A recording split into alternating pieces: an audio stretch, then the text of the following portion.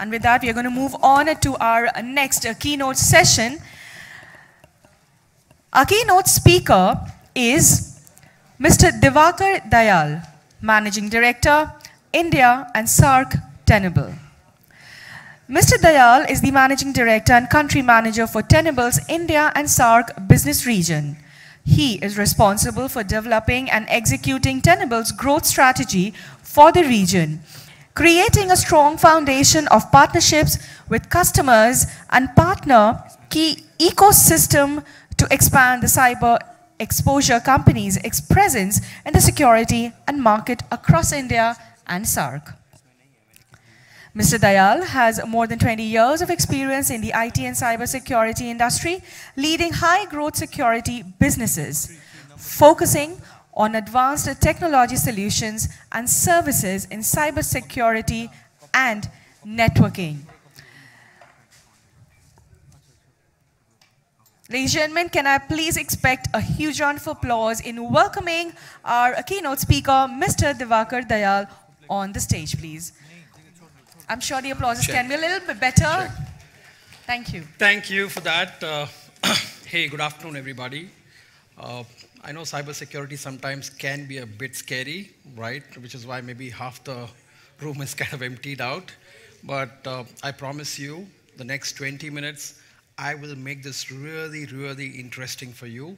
I'll start with one basic question, which is, how many of you are, in some form or another involved with cybersecurity in your particular company or industries?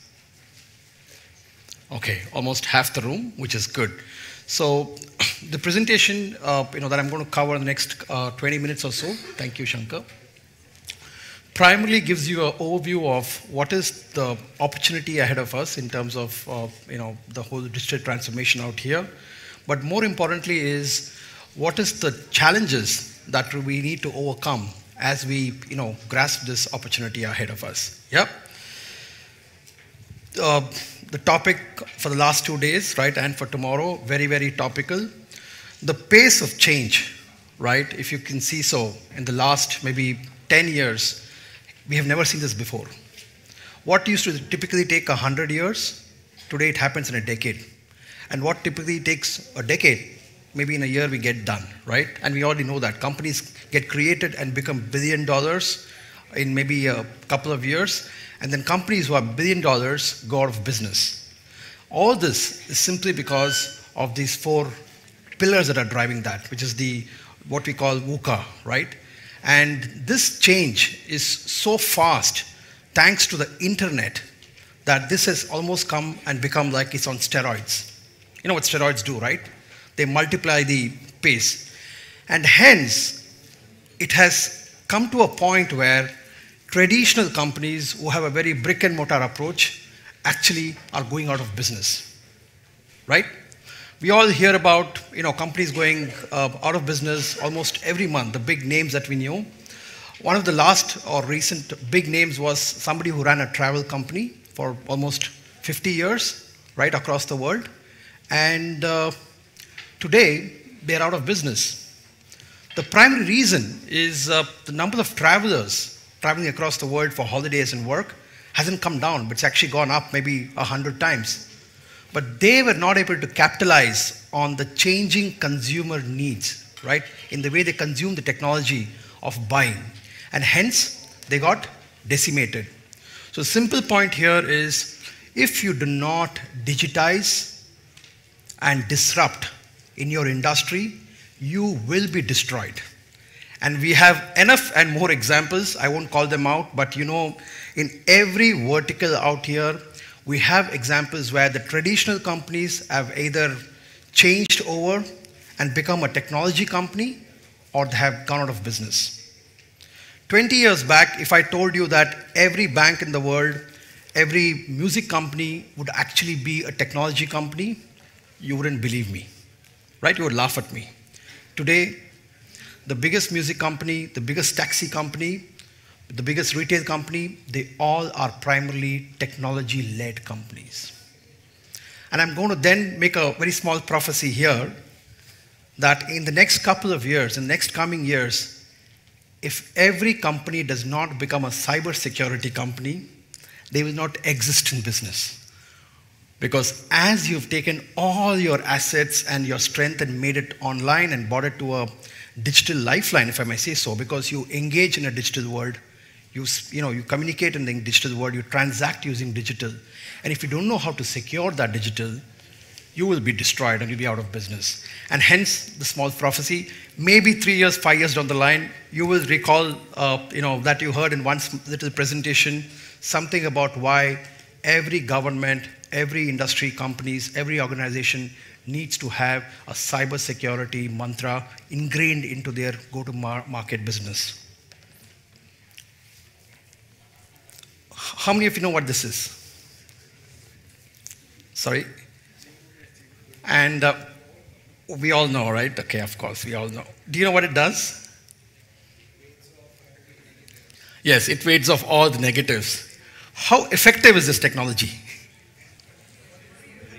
Very. We had a wonderful session yesterday evening where we looked at beliefs and how we kind of are ingrained in believing certain things from our childhood, and then how it's very difficult for us to overcome these. This is the belief system that cybersecurity industry has, in a way, kind of ingrained into the companies. Simply by, getting the industry to really, and the customers to really focus on completely different set of problems or the wrong set of problems. And why we say that is simply because some of the myth around cybersecurity, I just want to kind of keep it out there. The first one is, some of you who are in tech industry may already know this, but the internet was never designed for security or security in mind, in a way. It was more for just sharing of information between some college grads and professors, of course.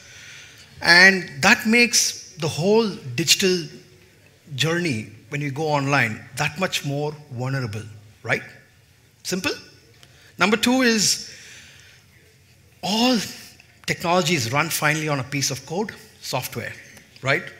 Excepting for maybe a rocket or aeroplane, most of the devices have very poorly written softwares. How many of you have updated your smartphone softwares in the last 1 year? Raise of hands. And why did we update? Almost everybody in the room. So why did we update? You're forced to do so, but nobody asked you to update. Okay, sometimes it's also automatically. Thank you. The reason why the updates come out is simply because there are bugs that they discover in the previous version of the software. And hence they give you the update so that somebody cannot exploit that particular bug and then use your smartphone in a way that you would not like to be exposed. That's primarily why we need to keep ourselves updated and patched, right? And of course, they also sometimes bring in a lot of features and functionalities to improve. Just like human beings, all of us, we're never perfect, right from our school and college and adulthood. We have vulnerabilities. So does every software, right? And as we embrace technology, remember, every technology has inherent vulnerabilities that need to be time to time updated and patched. The question is how easy or how difficult it is today, and what is the methodology that we use, which really kind of makes the whole cyber attacks and cyber breaches far more, in your face than otherwise. One of the simple facts is we tend to focus on, the next generation zero-day attacks, while most of the breaches, I don't want to name the companies because I think most of you know, every company in the top 10 verticals across the world have in some time or other been breached, but they've all been most of the time breached because of known vulnerabilities and unpatched systems, which means they all had a phone and the phone company said, please update the phone because there is a bug, but they didn't do that. Why they didn't do that? Maybe because they didn't have enough people, enough time, or they were simply not paying attention, right? Of course, we have huge IT teams and cybersecurity teams which are paid to really focus on making sure the company stays safe. But when you can do this for your phone, sometimes they just get difficult to do this across your enterprise wide. And a lot of times, in a lot of surveys we've seen, the IT staff of the companies, they actually knew that they were vulnerable, right? And still it happened, simply because of the complexity and scale that involves in the way they've been addressing the problem. The other interesting aspect is we have very friendly neighbors. Do we agree? Yes. Yeah, superb. Who always want nice things for our country? Yes? Right. When they want today to really bring down India, they don't need to fire a bullet, right? They don't need to really launch a missile attack or something else. All they need to do is bring down the digital network of this country, right? And we have seen different examples of how they're using fake media, using social media, but also various other things.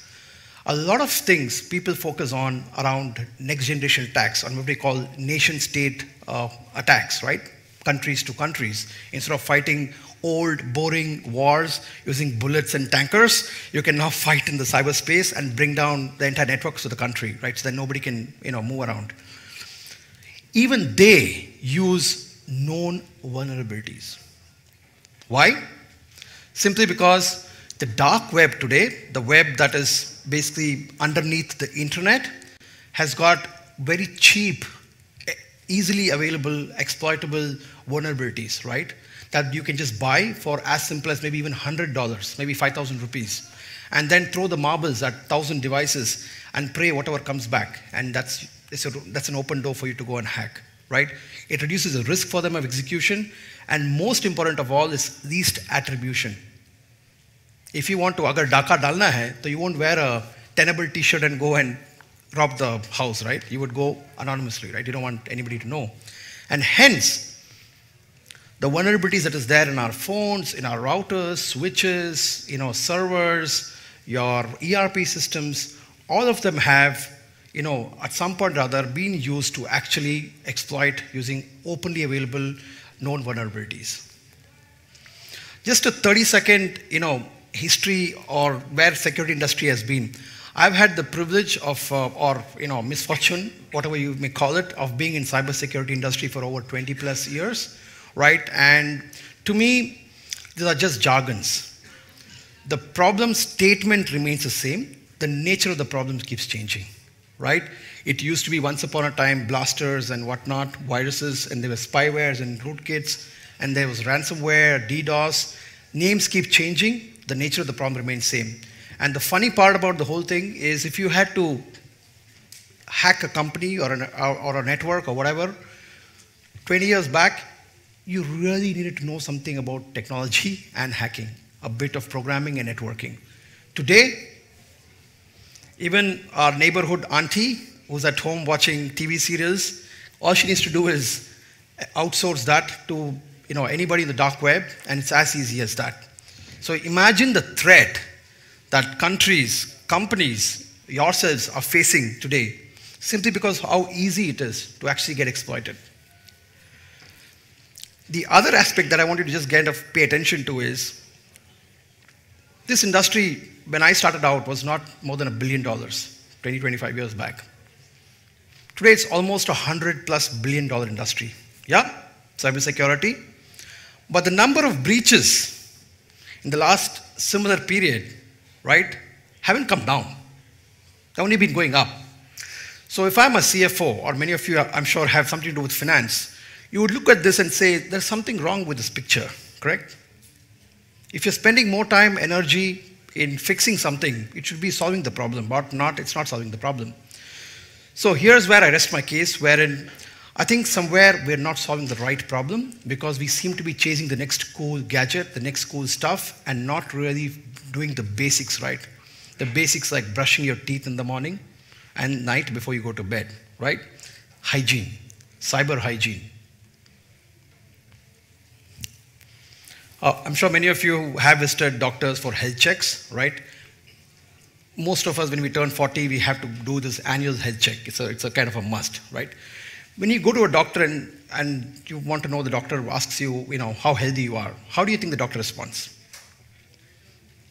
Can I tell my doctor that I'm healthy because I walk 10,000 steps every day, I do marathons every year, or at least a half marathon, and what diet I'm on? Is that the answer you would give to your doctor? No. The only metric the doctor asks and sees is your blood test, report, and maybe MRI scan depending on your condition, right?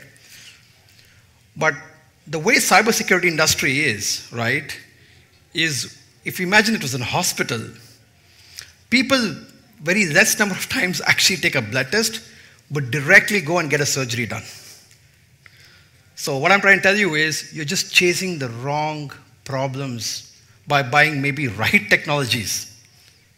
Well, of course, you have the magic quadrant saying it is the best thing to do, but maybe it doesn't apply to you.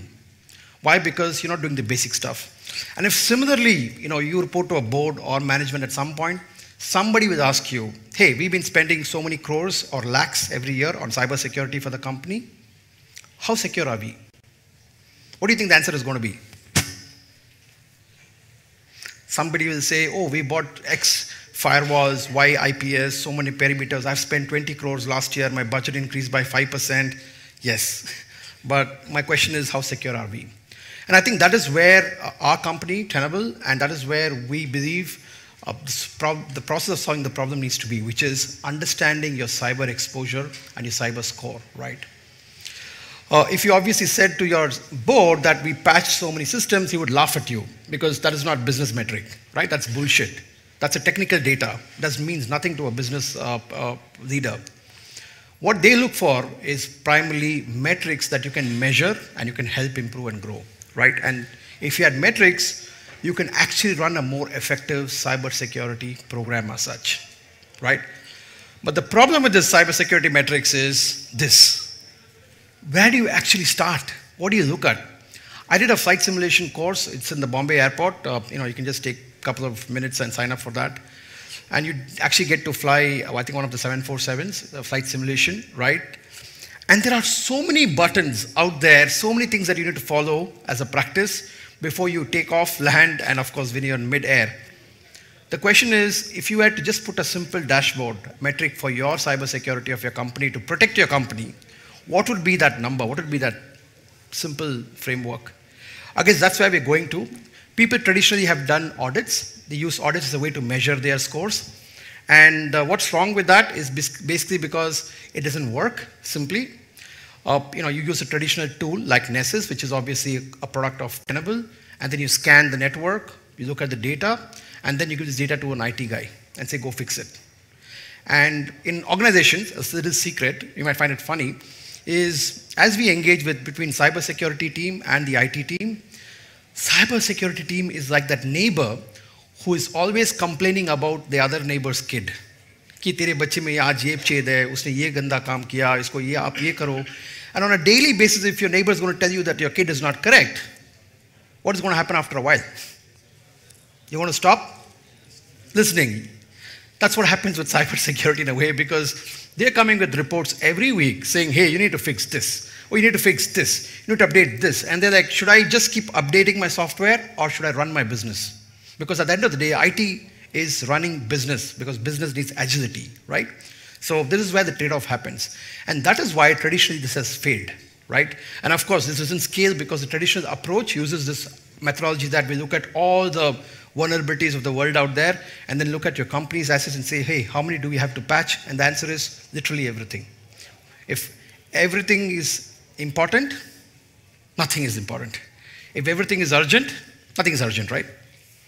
And hence, as companies are embarking on this digital transformation journey, and I'm sure you heard enough of this the last day and a half, it is getting more and more difficult, and it's even more important that they understand not just the traditional assets, but also the new age assets, and of course things that are coming out. As an example, how many of us know what is the vulnerability state in our SCADA control systems, right? We travel in aeroplanes, we travel through airports, the things that run the airports, the things that run the manufacturing plants. So we bought a company earlier this week, which is one of the pioneers in OT technology, operational technology. So we are able to actually look at one single view, right? And protect and give you a simple dashboard rating on what and all that you have versus really trying and solving the problem.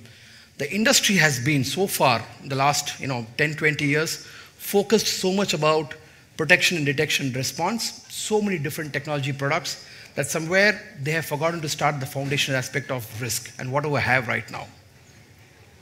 Tenable's technology primarily, like I said, looks at everything out there, including your IoT, your containers, your clouds, and whatnot, as your anything basically with an IP address out there, right? And that is what is the answer when you go back to their board and say, hey, we have 50,000 IP addresses in our digital empire, right, in our IT landscape, out of which we have 5,000 which have got this infection or this challenge, and maybe 300 that we cannot mitigate for whatever reason.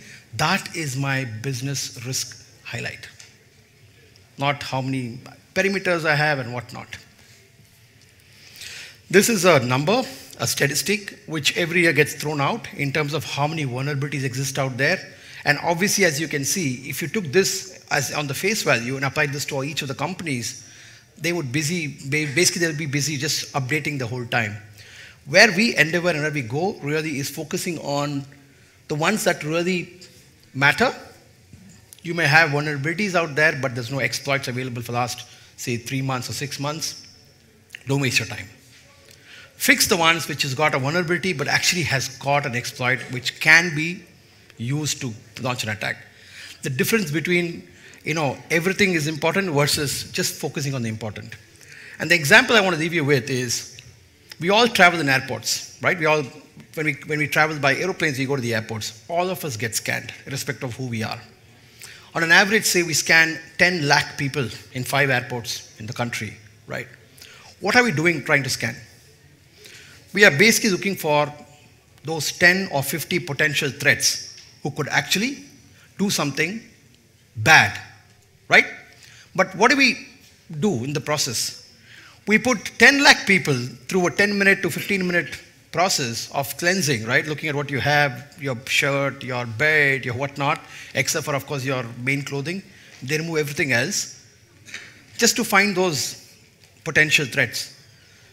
What if we could tell you, out of this 10 lakh people out here, these are the only 50 people you need to look at, and maybe have a kind of remote kind of a survey on them or do a recce on them. Wouldn't that then solve the problem? So we call this basically the identification of false positive, right? We need to know there are too many false positives in cybersecurity, and that is why we are always chasing the wrong problem. And hence we get so much alerts from our existing systems, we get a fatigue where we tend to overlook the actual thing that can really do damage while looking at a lot of more false alarms. So hence business needs to start with basically what is really the most important for them, which comes around what is your asset, which is what is critical for you. Of course, where's the vulnerabilities that you have in those assets, and then where are the threats that are real for those vulnerabilities. That becomes primarily your focus area in terms of getting either a methodology to get a scorecard on a daily basis, monthly basis, weekly basis, and of course, make sure that that is going to the remediation cycle and seeing how are you fixing it and coming back. This is the next wave of adoption of really risk-based vulnerability management that can help keep a company more secure, right, but also more aware in terms of really where they're exposed and how can they overcome on a daily, weekly, monthly basis. Of course, dashboard and pictures. Like I said, you don't have to fix everything, but fix those 50 people. They matter more than everybody else. What if you could get a mechanism to not just understand your cyber exposure score, but also communicate that to your CFO and board in numbers? They look at balance sheets, they look at Salesforce. Tenable cyber exposure can give a scorecard just like that in terms of what is the cyber risk that the company is running, right? And more important than that is, what if you can compare yourself? Wouldn't you want to know that I have spent X crores or X million dollars on my company cybersecurity? Am I any better or worse or average compared to my industry peers? That's called benchmarking, right? So we also help you, if you would like to, give you a comparison score of how are you doing with regards to your cybersecurity exposure compared to your competitor. That kind of becomes a benchmark again to measure how both the companies eventually would run their business in a way. We also take our customers through what we call the maturity model. For lack of time, I'm going to kind of skip through this, but primarily it's about understanding your maturity in actually following this basic hygiene stuff. Yeah? We have been, leading this for the last 20 plus years. We have the agility of a young company, but we've been around for a while. We listed on NASDAQ last year. And, across the world, different, analysts have rated us as one of the finest and the best in terms of how we detect vulnerabilities, in terms of accuracy, in terms of the 0 day, and of course, in terms of how much of assets we can cover. Remember, it's about, if I can see everything, then I can tell you better, right? What is the exposure? If I only see a bit of this, it's very difficult for me to really give you a complete picture. The key for cybersecurity is integration. The problem with cybersecurity is silos, and hence, if you need to secure your landscape, you have to make sure that your technology works with your existing technology as well as anything that you purchase in the future, which means they need to exchange data in a right format, in the right time, so that you reduce your false positive. This is a very important benchmark for us, and hence we are really, really focused on making sure that we work with the necessary ecosystem of technologies, be it the ticket management, PIM solutions, SIEM solutions, NAC, to make sure the vulnerability data of all your assets is exchanged in a manner that can be really used to reduce false positives and focus on the real threats out there. Security, remember, at the end of the day, isn't about just tools. It's really about understanding your risk and measuring that and reducing that over time. And we believe if we took this approach, I think as a nation, as corporates, we can really, make sure that we are not exposed in areas that we shouldn't be. But more importantly, we have a return on investment on our cybersecurity program, people, and process. Hopefully this was interesting, for you, and you picked some things out of it. And we are here around the conference, and more than happy to come and, share more information with you. Thank you for being a wonderful audience. Thank you so much.